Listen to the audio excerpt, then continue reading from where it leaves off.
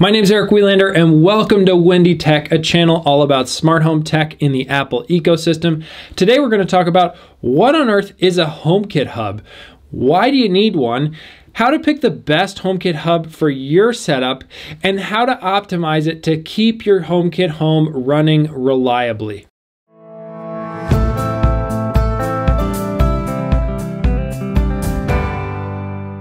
What's a HomeKit Hub? Now, unlike a lot of other smart home ecosystems, HomeKit operates a lot on your local network, meaning all of the networking or things that happen inside your physical home. But when a HomeKit Hub is there, it serves as the central command center to talk to all of those accessories and manage changes with scenes and other things around your home.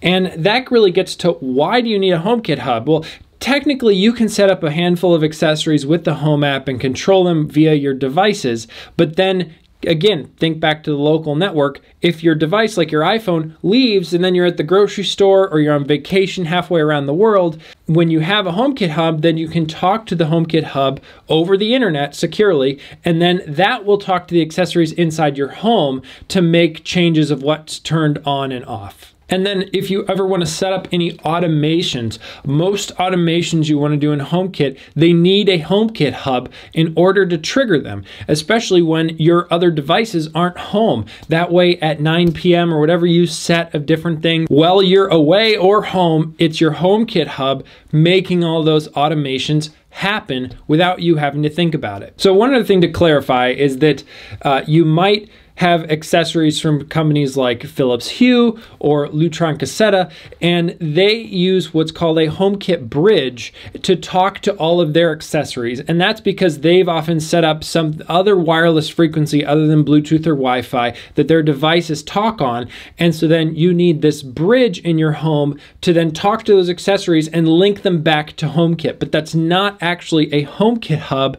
That's a bridge/hub for that specific manufacturer's products. So Aqara, Lutron Cassetta, Philips Hue, those folks make these and often call it a hub in certain cases, but really what HomeKit considers it as a bridge between HomeKit and whatever setup or ecosystem that is. So what device can you and should you use for your HomeKit Hub? Now, Apple allows you to use an Apple TV, basically any of the ones with the App Store. So if you have the App Store on your Apple TV and you can go install other apps, that's the one that can also be a HomeKit Hub. You can also use an iPad, although Apple recommends that you have it regularly connected to power and it never really leaves the home in order to be a reliable HomeKit Hub, because you obviously want it around. And I also think that it should stay in the same place more or less. The other thing I would say is make sure that it is able to run the latest version of iOS. So iOS 13 was coming out this fall.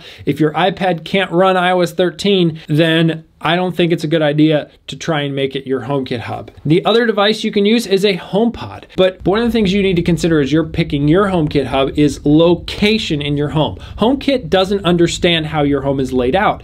And what you want ideally is a HomeKit Hub that's as central as possible. So something that's not tucked away in a closet or surrounded by a lot of wireless interference like brick walls, TVs, refrigerators, microwaves, other wireless devices like a Wi-Fi router or something. Like you want it to be as far away from those things as possible. Otherwise, you might have some issues with your wireless connection. And we'll talk more about that in a second.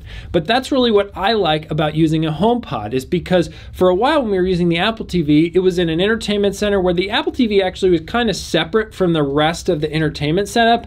And so it wasn't really getting a lot of electronic interference from all of that stuff. But then we decided to change and wall mount our TV when we kind of reorganized the living room. And then I hid the Apple TV behind the television in the wall mount. And that meant that it had this giant TV between it and basically everything it was talking to. So HomeKit started to get a lot less reliable in terms of communicating with other devices on the network. And that's one key thing to note here, is that you might see certain sensors, or even now Philips Hue has a line of light bulbs that do this, that communicate with your setup or can communicate via Bluetooth. So HomeKit accessory can use Wi-Fi, Bluetooth, or some proprietary connection via a bridge. When you have a HomeKit Hub set up, that Bluetooth connection is maintained by the hub.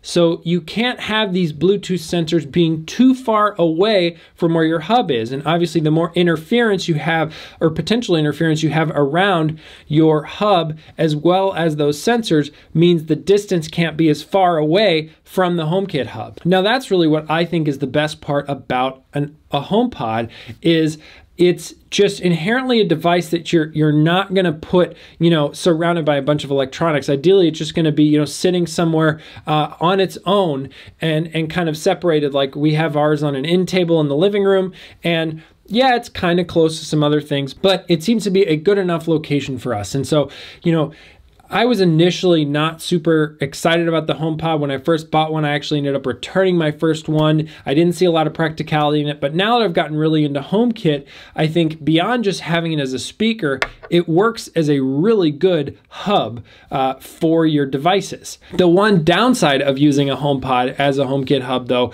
is that unlike the Apple TV can connect to your network via an Ethernet cable, so you'll need to have a strong Wi-Fi connection as well wherever you put the HomePod, so that it can get onto your network and communicate with everything that way as well. So when you go into the home settings in the Home app, you might see multiple hubs listed, and one to be active and the others to be in standby mode. Or you might also see disabled.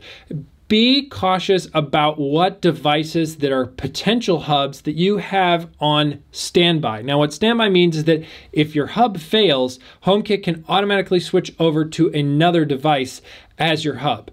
But keep in mind, HomeKit doesn't know the locations of devices in your home other than just like their room name. Like it doesn't know the layout of your house. So it might switch to a hub that has a way less optimal location for Bluetooth and wireless accessories due to some just network hiccup.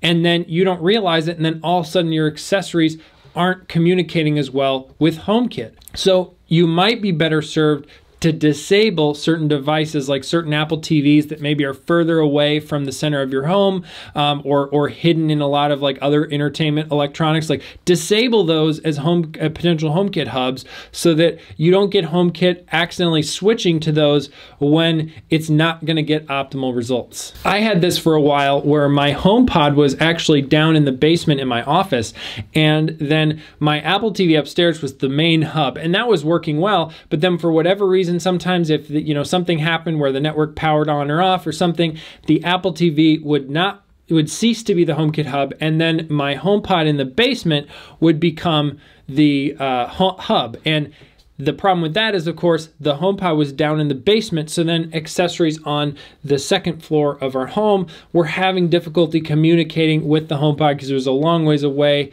and the HomePod really wasn't set up where it was to be a hub. So what do you currently use as your HomeKit hub? And maybe is this video giving you any ideas about ways to kind of restructure your hub setup to get the best results from your HomeKit home?